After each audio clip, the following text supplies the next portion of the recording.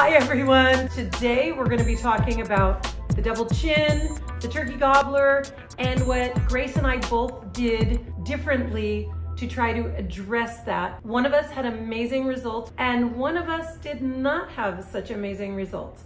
So we thought that it would be really good to do a comparison. So we'll show you before and afters in just a little bit. So I did KYBELLA because if you saw our previous video and you saw Coco's KYBELLA results, she only had 3 vials and her results were really awesome. So I signed up right away and said, oh yeah, sign me up, because I have a gobbler and it's just like, I see photos of me and I wanted it to go away. So Grace and I were talking the other day about some of the procedures that we've done, things we do for our skincare, things we do to try to hold back that aging, because let's face it, we will do just about anything to hold back time. We do some crazy stuff, ladies. So I did KYBELLA. And I did submental liposuction. And I had never heard of that. And when I was researching this, I poured over YouTube and looked for all the videos on options that I could find for procedures. And I wish that I had seen a video like this comparing the two so that I could have made a better choice. Me too. If you look at the before of my neck and look at it now, I had 2 vials the first procedure and 2 vials the second procedure. This is the chemical compound that KYBELLA is. And basically it just dissolves the fat in your turkey gobbler, and it's supposed to tighten it up and make it disappear. What was yours? I did a procedure called submental liposuction, which is smart liposuction. They used a cannula, a small empty tube for the liposuction. On the end it has a laser. They did 3 incisions, one here and one on each side, here and here. And he puts it in, the laser zaps the fat and then it sucks it out. So it's not like what you've seen in traditional liposuction videos. It's really rough. It's not like that at all. It's very gentle. He just slid it in and then he went all the way here, and the same on both sides. And that controlled injury of the cannula and the laser created triggered my natural collagen to then have the skin suck back up after the fat was removed. Wow. I know. Wow. And mine is just a series of injections. This chemical is injected in and then it dissolves the fat. So are you awake or asleep? I was awake. They took me into the procedure room. They gave me a small series of shots just to numb. About 10 minutes later, they started the procedure, which took maybe 4 minutes for the doctor. Yeah. I didn't feel anything. I could feel pressure, but that's it. There was no pain at all, at all. Wow. And then about 4 minutes later, it was all done. They put the alfalfa on me. So here's a picture of when she was immediately finished. And what was your downtime?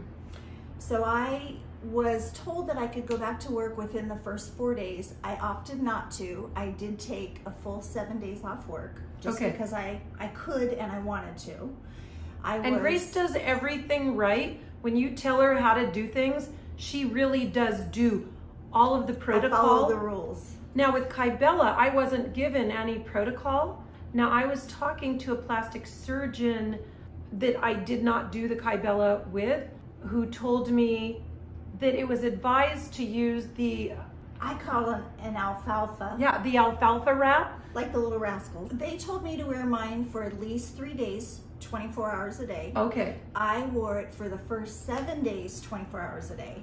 And then the next 7 days after that, I only wore it at night when I slept. What was the pain like with yours? Very minimal. In fact, I don't recall feeling any pain per se. There was tightness, and I couldn't put my head all the way back at first. Right, me neither. But that was it. There was really no pain involved. So was there pain with the KYBELLA? Yeah, it feels like somebody took a hot curling iron after the numbing wears off. Ooh. Feels a little bit like a hot curling iron has been put on the area where the injections are. And you know, if you get a bruise and you touch a bruise and it's like, ow, ow, a really bad bruise. And if you move your arm or wherever you have the bruise, you can feel it. That's kind of how it felt for about 6 or 7 days. Here's a photo of Grace's bruising. Oh, and can I tell you? Yes. So the reason my bruising was so minimal, and it was, the doctor said in over thousands of procedures he has done this particular procedure. He said I was one of the fastest healers he had seen. Oh, okay. I started taking bromelain and arnica 1 week prior, and I kept it up for 1 week after. Okay. So 2 full weeks. Orally you took it? Yeah. The 1 bromelain every day. I don't remember the milligrams. That's okay. And then the arnica, I took my 5 little pellets 5 times a day. I did arnica 3 days prior, and I didn't really do it much after.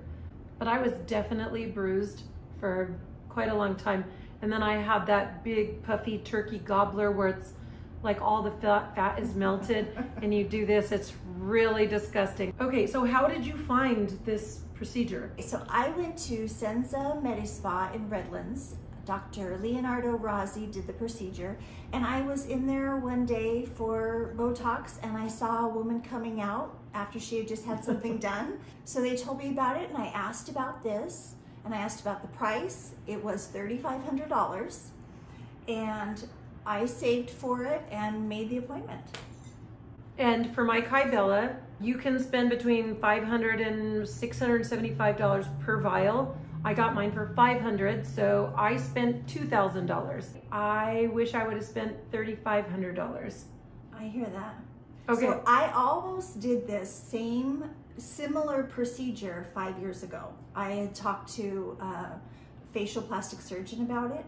It was $6,000 at that time. Smart lipo didn't exist at that time, so it would have been the really rough kind, and I opted not to do it.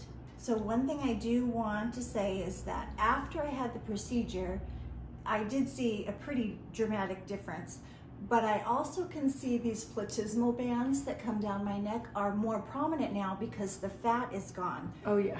But this is what a 50-year-old neck looks like. No, that is not what a 50-year-old neck looks like. Well, this is what my 50-year-old neck looks like. So although they are definitely more prominent, I'm okay with that. Oh, that's wonderful. That makes you look thinner. I can't see my platysmal bands. Oh, and also, this particular procedure and the results are dependent upon how tight your platysmal bands are. I happen to have a really tight platysmal band. That's what goes from here to here and then down the sides. So when I make that face, it's really taut, and that depends on your results. So I'm never going to have a really concave jawline because that's just not what my anatomical structure is built like. I'm just never going to have that. So he took off as much as he could. So that's why these are so prominent right now. But they look fabulous. It makes your neck look thin. Well, one thing I will say is I am the same weight, actually I'm about 6 pounds more, now that in my after pictures, I'm a little heavier than in my befores. But I look thinner because this is gone. When I saw these pictures, I was absolutely blown away. I also was really diligent in my manual lymphatic drainage. So every day, twice a day, I would watch my YouTube video, starting up here, working your way down, brisk strokes all the way down, a lot of this on the neck, working it down, all the way to these axillary points, which are lymph nodes, to help get rid of some of that lymph fluid. I did that twice a day, which took 4 minutes twice a day. I would sit in front of the mirror and quickly watch my video and do it. And I did it for the first 14 days. Oh. This done in January, and they say it takes at least 6 months before you'll see full results because that collagen has to kick in. As we get older, our necks just sink and this gets more prominent and it just starts hanging just like everything else. And it makes us look even more heavy than we really are. And when you take photos You're constantly having to lift your chin because if you don't, you end up with one of those big fat neck pictures. Triple chins. Oh my God, and it's... Well, let me tell you something funny. What? When I was single and I used to pull up next to a cute guy, I would go like this so that he wouldn't see my double chin. Yes. I mean, how many ways do we cover our double chin, our turkey gobbler, the big neck? All my friends would say, oh, look at my turkey gobbler. And I wouldn't say anything because I didn't have one and I didn't want to, you know, I didn't want to, oh, I don't have one. Brag. Yeah. But what's that like? Yeah, but in my head, I thought, I don't have one. Then I got one. Okay, so I really hope that this video helped you. I wouldn't say I'm the poster child for KYBELLA not working, but it wasn't that great for me. It did work a little, but considering $2,000 versus $3,500, I don't think that her results were double mine. I think they were 5 times better than my results. Now I feel like I'm probably going to have to save my money and do what you did because your neck looks so amazing. And with anything you do, aftercare is really, really important to the healing. It's important that if you do smoke, don't smoke while you are doing your aftercare if at all possible. She may have had better results than some, but I have to think that this is probably pretty standard for what she did and, you know, pretty standard for what I did. I'm sure there's people who have much better results and people who have less results than this. Thank you for letting me share. Oh yes, I'm so glad you came to share today. This was really informative. We're just sharing the journey that we've been on and hopefully it'll give you some information on your own journey. I'm just so happy that she asked me to do this because this is truly the video that I wish I had seen when I was exploring treatments and procedures and options. So thank you for letting me share. Okay, you guys have a great day and we'll see you on the next video. And as always, if you're not subscribed, please subscribe to our channel. Just hit the subscribe button and that little bell so that you can be notified of all our different videos.